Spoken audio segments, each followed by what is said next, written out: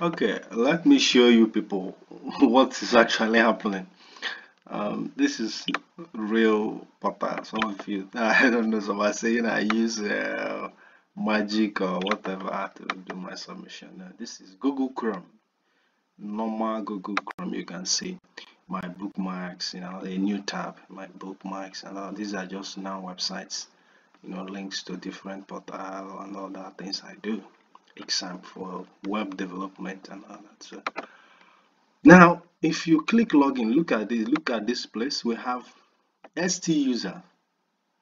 When you click login as a student, it comes in here, stuser.php. I want you to watch that particular link. So when you click on submit, it might not just log in directly. Enter your username, which is your matric number, your password, and submit. It might not just log you in immediately due to network problems, as you people complain. But I want you to look at this place. When it changes to profile, now it didn't change, which means you are still where you were. So all you need to do to this page is refresh it or reload this. Click reload, resubmit, wait for some minutes. If it's on your phone, you just have to drag the screen down to reload. So you wait. It will not take more than 2 or 3 minutes and you are in. Just watch out. It might delay, but it will work out for you. It's not easy. I went through a lot to do the submissions I did, but it took experience and skills to make it faster. Logging in is not the problem, and that's why I'm making the video. It's logging in. It's not the issue, but submission. It also takes time. So I will get you through the login process. It's very easy. So you keep refreshing this. You can see what I also went through. But you cannot just keep complaining. People are complaining, you also sit down and start complaining. That's not how things works. You should always try to make a difference. It's not easy. I didn't just do any magic to log in and submit almost 200 and something students TML. Look at that. This is just 2 minutes and some seconds, and we're here already. Student profile, stud.prof. You don't have to go through this link directly.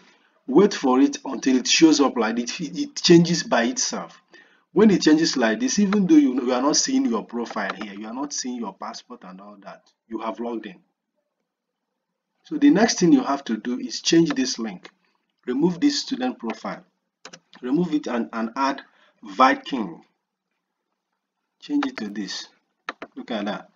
Viking dking underscore yng.php. Change it to this and enter again to proceed. Look at what happens. It opens the TML page.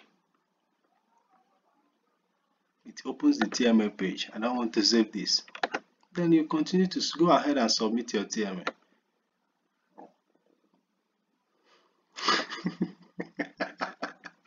Some says I use that whatever. No, I don't. I have experience. I'm a web programmer. I'm a developer. I know what it means. I know how to manipulate some things when things are not working. I know how to do some things.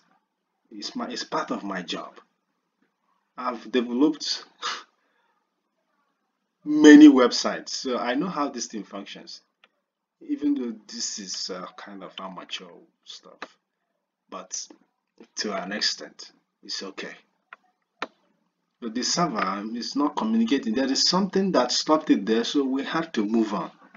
So don't complain. Don't complain. Follow these steps, it will help you. You get through it.